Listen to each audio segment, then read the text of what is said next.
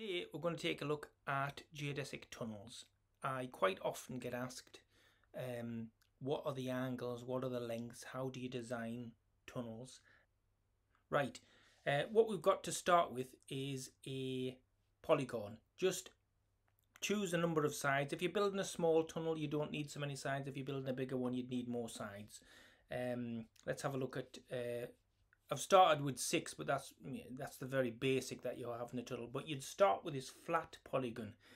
They're all equilateral, so they're all the same length and they're all the same angle. This is the important thing. So what I'll do is you can basically choose anything you want, but we've got to sort of set up in a certain way. Let's have a look at this one. This 13 one, for example, is if it's a tunnel, you could draw your base across here.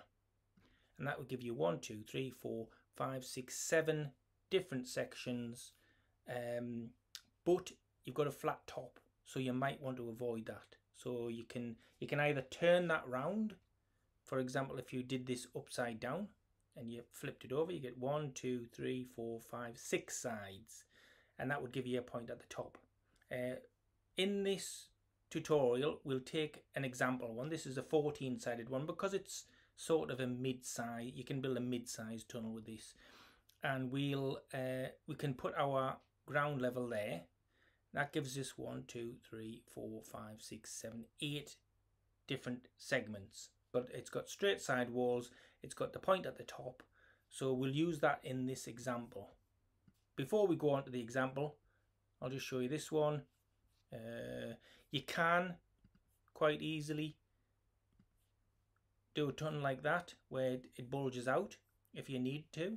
So there's nothing to say you have to do any particular thing. Here's another one. This is the 16-sided polygon. 1, 2, 3, 4, 5, 6, 7, 8. 8 sides, the same as the last one, but the sides are slanting in from the ground up. So I think I prefer this one here. So we'll work with this one to build a tunnel, and then you can probably extrapolate from that any size you want. What I could do is do some sort of cheat sheet PDF. Let me know if you're interested in that in the comments. When we've decided our polygon, what we'll do is we choose the ground level, chop it off, so we've got a flat. Now you can at this stage put a little scale size person in to see what head heights are like, and that's how I start. But what we know is that we have on this one we have straight side walls. All of these angles are the same because it's a regular polygon, and that's a right angle at the bottom. So that's keeping everything simple for us. Then from this point we extrude the shape along, so now we have a paper tunnel, but we've got to split it down into triangles, and there are 2 different ways to do that. What I've done is I've got some measurements. On this I'm using an equilateral triangle, and there's no reason why you can't use isosceles. It wouldn't be an issue, but this keeps all of the edge lengths the same.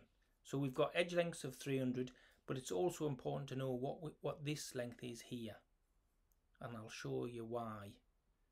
Right, as we break down this long rectangle into triangles, you can see that this edge is the length from the middle of the triangle to the point. So that's why we need that measurement. So when you build your tunnel, you can measure that, measure your height, have your scale guy in it, but you know that this measurement represents the measurement from the middle of the base to the point. Okay, once we've done that, we know that these end ones are half triangles. So all we do is we top and tail the triangles all the way along the structure, and this is the first way and most simplest to do it. All of the joints are all exactly the same, and this dihedral angle is always the same. On this one we've got 154.3 degree. That's a dihedral. You can work out what your bevel angle is from that. The only things to consider on this design are you need half triangles at the end, or you can do what I did with the Canary Wharf tunnel was to just use the triangles here. Make that the end of your, so you have a like a point that sticks out on your structure. And the only thing to bear in mind is that you have to move along at whatever this is. I think I've got this at 300 from here to here, so you can only make tunnels in increments of 300. Now, if they don't have to be equilateral triangles, let me demonstrate. We'll do this, and if I shrink this in,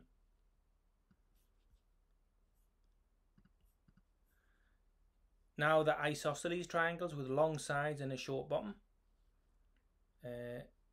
So the bevel angle is the same. So as long as your two edges, and that's a right angle, as long as your two edges are the same and your bottom is can be whatever you need to be.